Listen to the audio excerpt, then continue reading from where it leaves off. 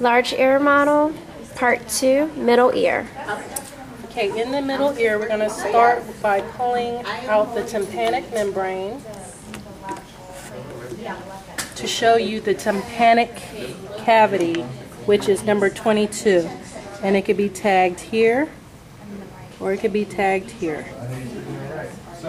The tympanic cavity. Then once we put the tympanic membrane back in and put the ear back together, we come to this area here, which is the auditory tube aperture, number 23.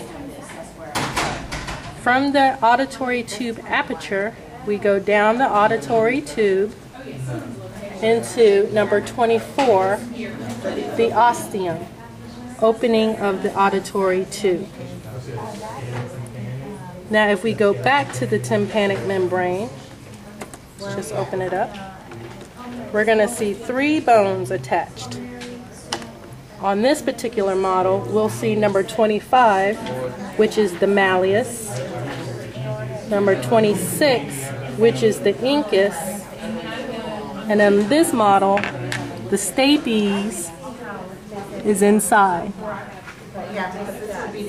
But to show you better what it's supposed to look like, please refer to this model here.